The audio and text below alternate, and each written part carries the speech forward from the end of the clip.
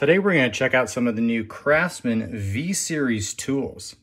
You can get this in full chrome polished with a fixed head or a flex head with a comfort grip. Now these new Craftsman V-Series tools are not like the old Craftsman.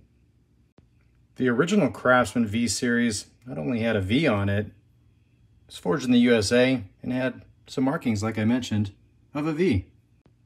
The new Craftsman V-Series is made in Taiwan.